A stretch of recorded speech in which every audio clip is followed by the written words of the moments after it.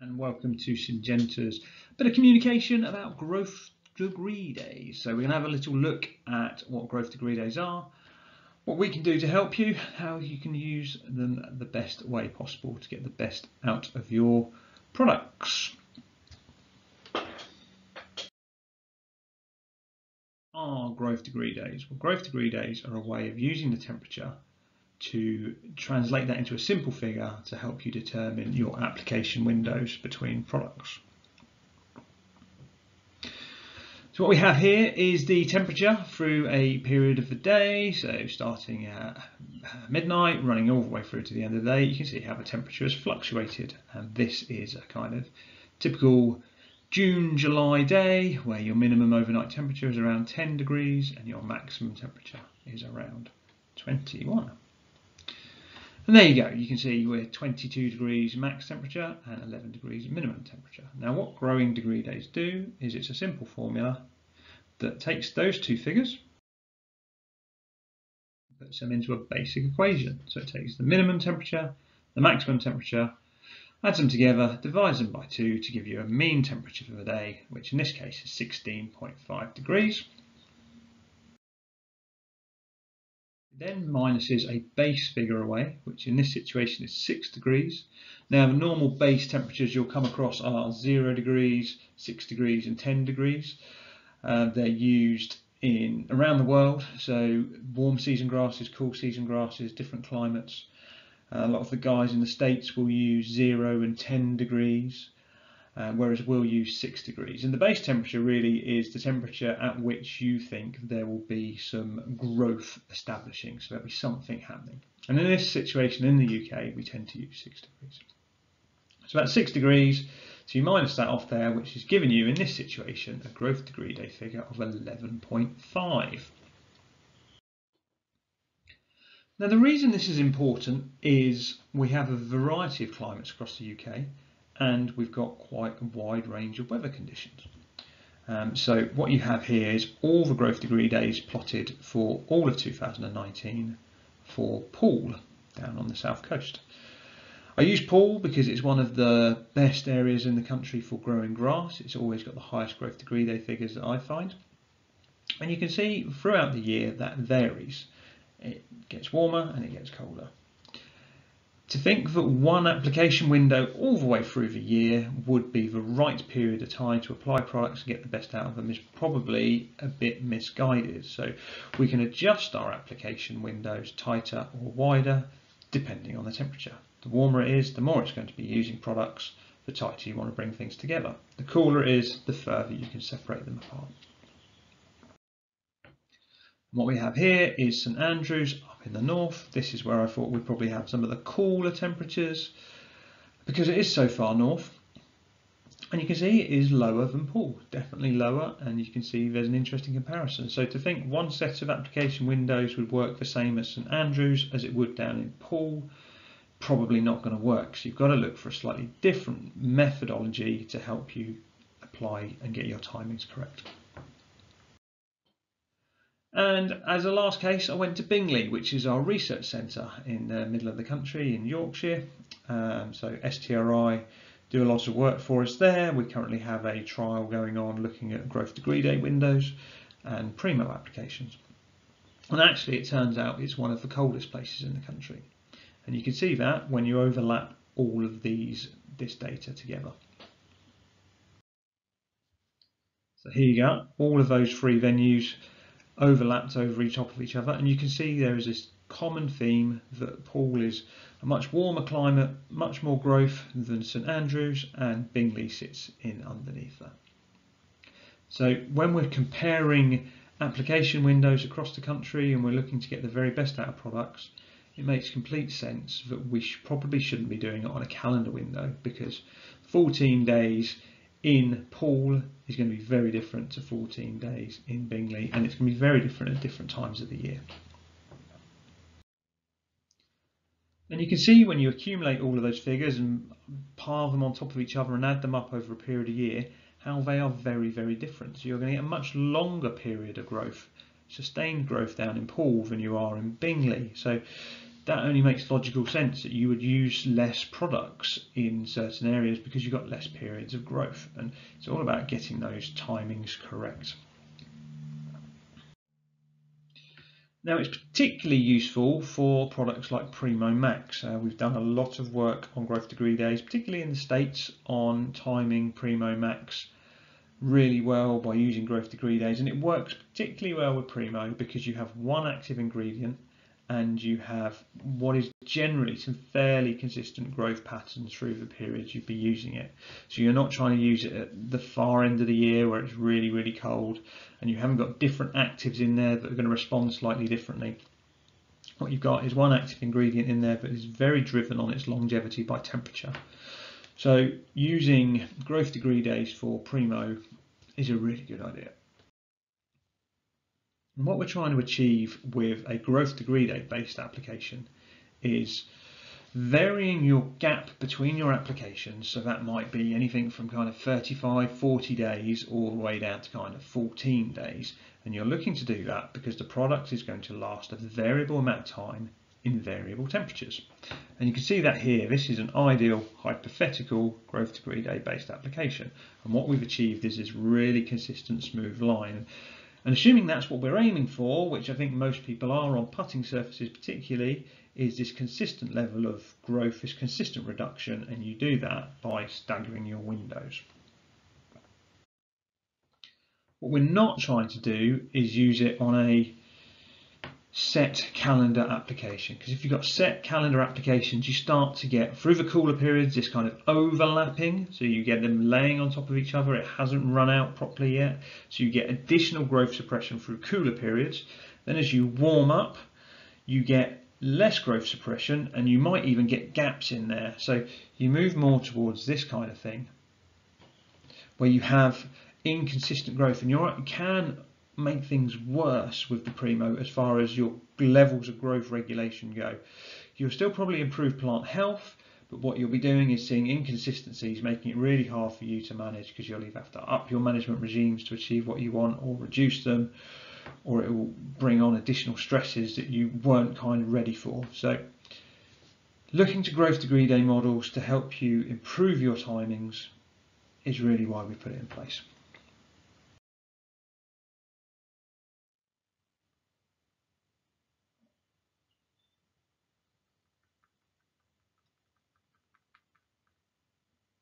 So what we have here is a fairly extreme day temperature wise.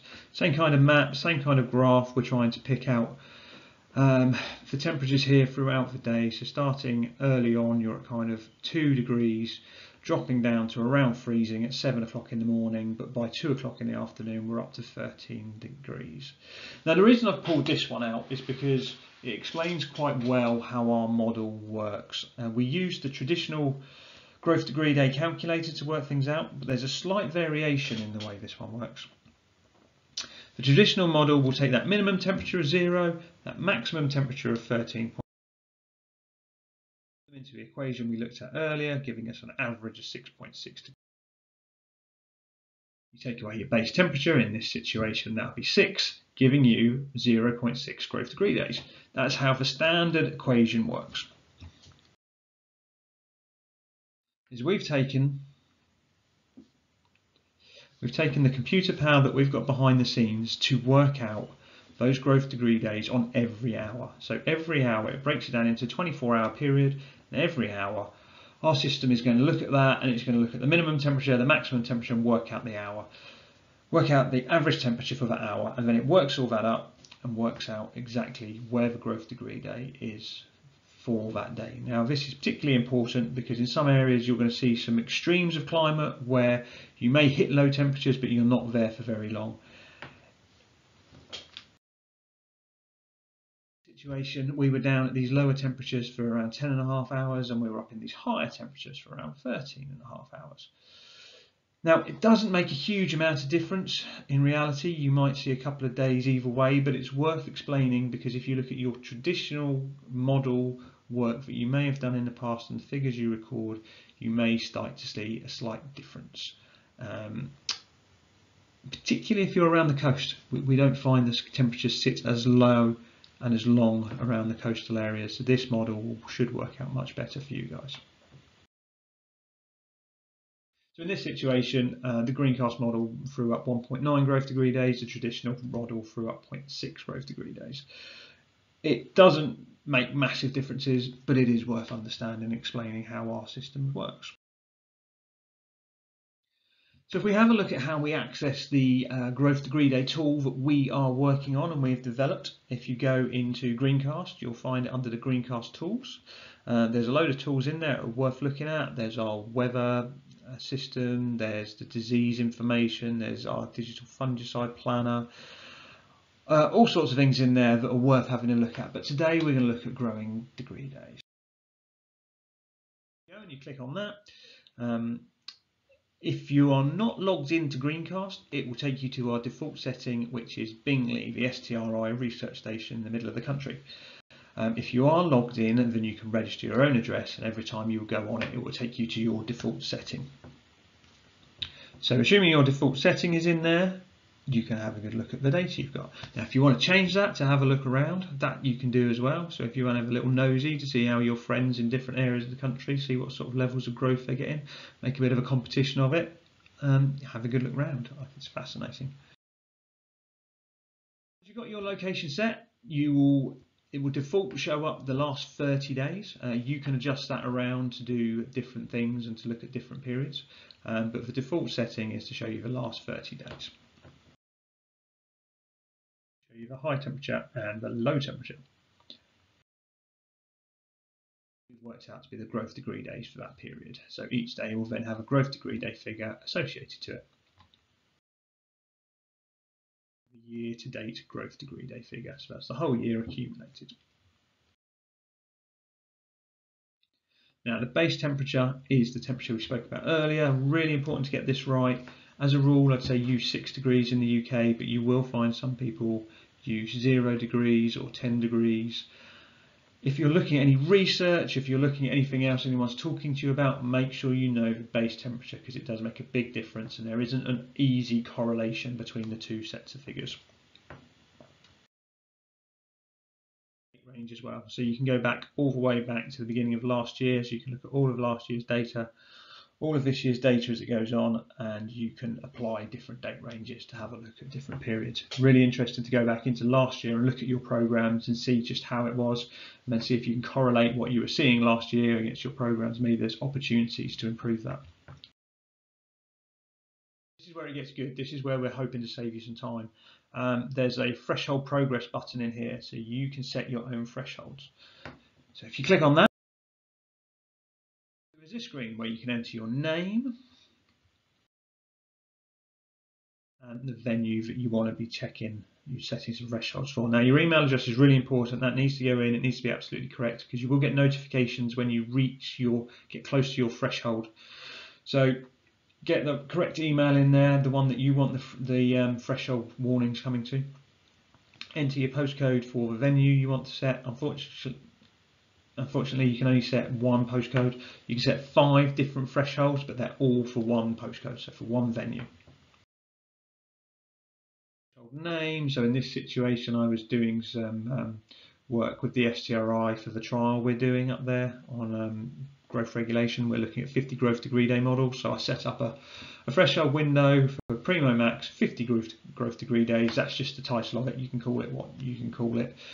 Jim's spraying opportunity if you want. If your name's Jim and you're looking for a spray opportunity. Date, when you want it to start. You can backdate this, so if you just log in on now and you did your last application around the 1st of April, you can set that for then, and it will work it out from that. Base temperature, I would advise going for 6, but just have a think about what you want to do. So what are you trying to hit? Now, thresholds are an interesting thing. 150 growth degree day is a really good window for Primo applications. In the summer, that works out most places through the peak of the summer around 14 days. So it's a good one to work from. But you find something that works for you. You've got to find something that works, and something that gives you the periods of time that you can realistically get a sprayer out, the periods of control you're looking for, gives you a really good opportunity to start playing with growth degree days and seeing what works for you. And when this is all set up, run out, you set this up to either reset to 0 and start again, or just stop and be done. So that's down to you. Now, personally, whilst the reset to 0 is a great idea and it's lovely, I think it's very rare that you'll really regularly hit your growth degree day window spot on. It generally, if you're aiming for a specific figure, it will always fall on the day where it's raining, you've got a shotgun going off, or it's a weekend, or your sprayer is off sick. There's always a reason why it doesn't work. So it's worth just going back into here and resetting it every time you need a new threshold setting. Down the bottom of the screen, that then saves all of that, and what you'll get is a notification through to your email when you hit 80% of that target. So assuming you wanted to go with 100 growth degree day window, when it hits 80, you will get an email saying you're 80% towards your target, be ready. And then you'll get another one on the day that you hit it, so you're aware.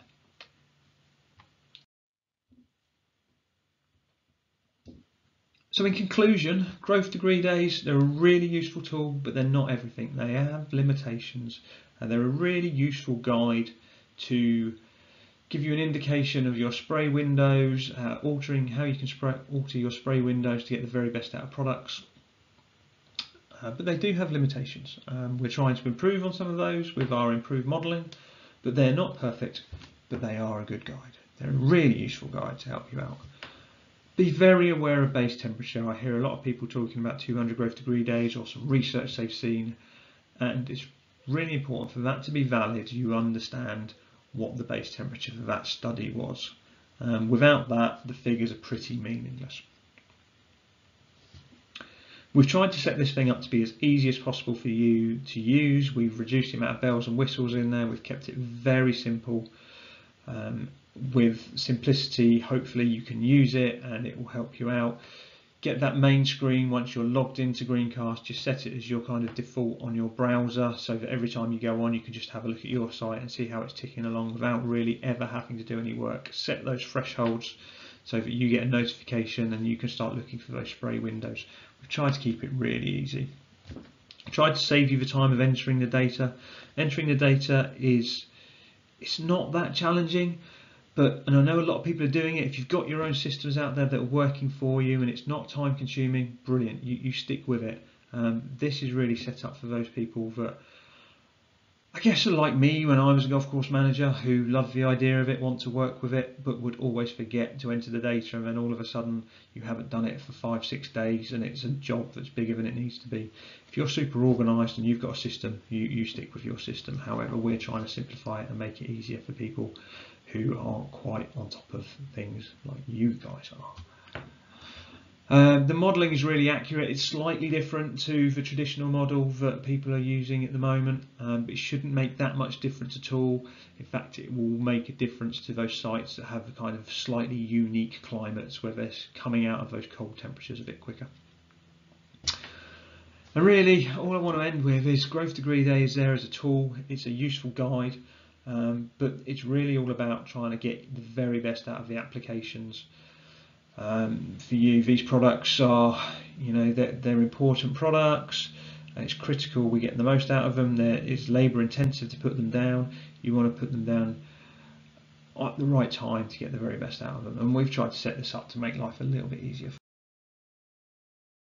So there you go, there's growth degree day. Hopefully as simple as we can make it. We've really tried to simplify how we get the data to you. If you've got any questions, please drop me an email at glenn.kirby@syngenta.com. Follow me on Twitter, follow the team on Twitter, or check out my blogs. Stay safe and take care.